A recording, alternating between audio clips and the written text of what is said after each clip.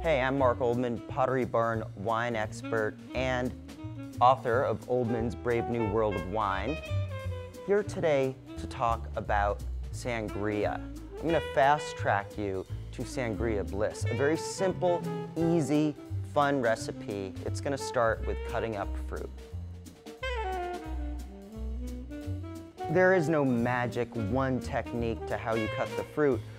I like to cut my fruit, and what fruit are we talking about? We're talking about lemons, limes, oranges. Those seem to be common to most sangria. I like cutting it into wheels because it looks cool in the sangria and it's fun to eat later. And then we can cut some smaller wheels of lime. Strawberries are a common ingredient in sangria. Okay, so we finished cutting our fruit here. And what you want to do is just put the cut fruit in a pitcher. So we're gonna take our fruit and just kind of dump it in and get the mixture ready. Now is time to muddle, just to get the juices intermixing here and begin the process of creating a nice fruit-filled sangria. So on to the next step, which is actually my favorite step of the sangria creation process, and that is getting wine into the mixture.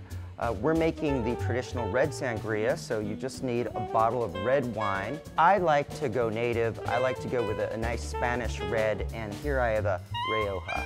So we're just gonna pour a little Rioja into our mix.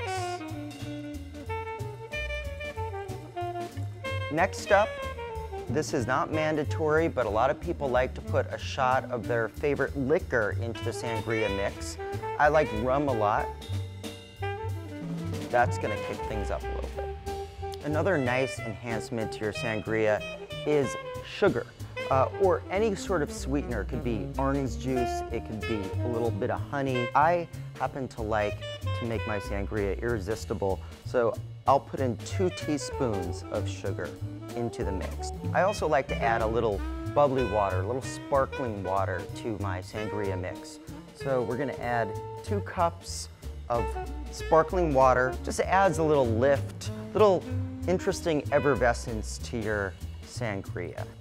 So we're all set. We've got everything in our container now. Only thing left to do, if at all possible, is to let this mixture chill overnight so the fruit gets fully infused with the underlying liquid.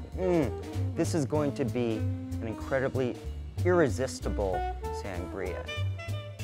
Mission accomplished. Our sangria is done. It's been marinating overnight and it's ready to go. We have red sangria, which is the traditional sangria, and also some white sangria.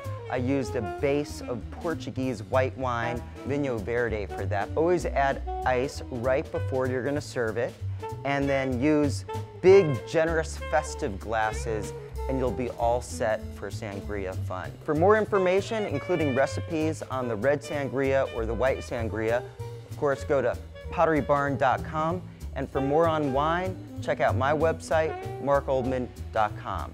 May your entertaining be totally rewarding. I'm Mark Oldman. Drink bravely.